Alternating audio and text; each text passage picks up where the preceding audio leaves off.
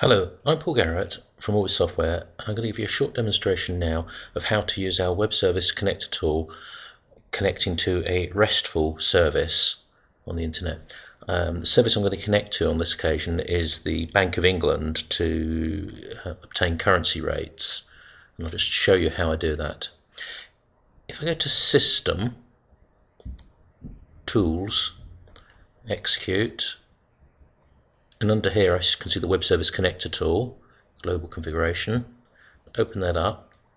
You can see here there's a list of web service configurations I've already created. I'll add a new one to that, and I'll call this Bank of England. And this is a RESTful service, and I don't have a WSDL for this, and I don't have a previously defined definition of this. So I'm going to define the interface to this now. Could add a description to it here, for just a textual description. I won't. The URL of the web service, let me just look. From the Bank of England website, I found this information, and the first portion of this, up to the question mark, is the root URL of this service. I'll just pop that in there. Now I could press interrogate, but I won't, because it will take a little while it goes away and tries to interrogate the service, and I know on this occasion it comes back and says, sorry, I can't find anything, so I won't bother on this occasion. So I'll go straight to operations, and I'll add a new operation to the service, and I'll call this get euro. Let's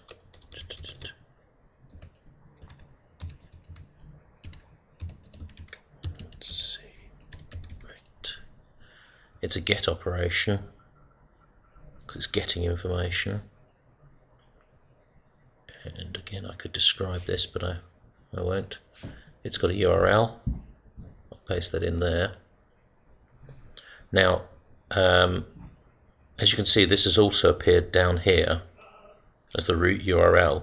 If I go back to that file I had here earlier, you can see that everything after the question mark has got these name equals, name equals, name equals. So I'm going to just take all of that, copy that into here. And now some of these I want to replace, and from their documentation I know that FD is from date, FM is from month, etc. So I'm going to create a little parameter here called from day, another one called from month, another one called from year, and it's also got a to set of dates. I'll go to day, to month, to year. Okay, that's a set of parameters that apply for this service. Now, if I take from day, I can drag it into the position after the equals for from day.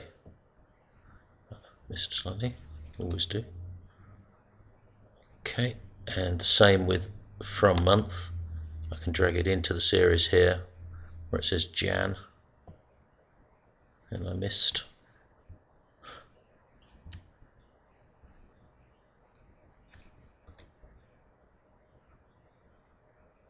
Get rid of Jan, and from year I'll drop in here.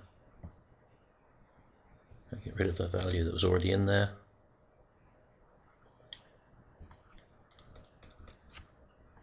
And then I'll skip forward quickly and add the other parameters.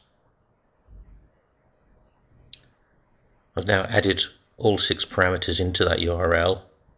I'll leave the other ones, they're not really relevant to what I'm trying to achieve here. I'll say OK to that.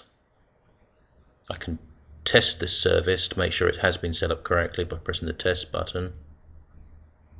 It'll ask me from a day, so I'll say 1 month, Jan, year 2011 to, I don't know, 7 Jan 2011. Press the test button, and it's gone away and found that service, and this is the XML it's returned. And I think in here we'll see further down there's a whole bunch of XML in there. There should be some exchange rates if I could spot them, but anyway, it hasn't returned an error. I can't spot them at this moment. I'll close that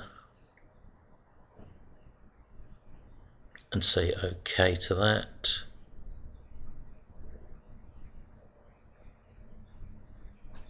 Yes, I do want to close with that interrogation, it really doesn't matter.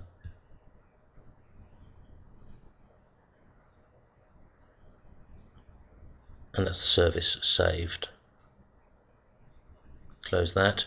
I can then go into a task design and create a new task here. And I call this B of E currency rates,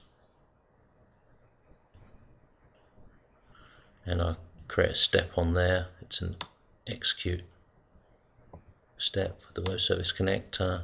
Just drag it onto the palette, and I've got no input data source on this occasion, but it could be fed from a query or from another web service call to a different application. The service I want to call onto is my Bank of England service. The operation I want to perform on that is get the euro currency rate. The mappings, as you can see here, those parameters I've created earlier all exist now. For each of those, I'll just pin those functions to make it easier for myself. I'll create a fixed dynamic function for each one of them. So I'll join from day to this function. So I can set the value of this to a value 1. And I could carry on and do the same for all the other parameters in this service and set values for them. I won't continue with that. Equally, I could have had an input data set here, which could have been an XML from another service, or a file XML on disk, or retrieved by FTP or similar. Or alternatively, it could be a record set appearing here from a query against the database. Either would work, and you simply map them across, as I've shown you in other examples. That's basically it for setting up a RESTful service at a simple level. I'll be looking at some more complex examples later. Thanks very much.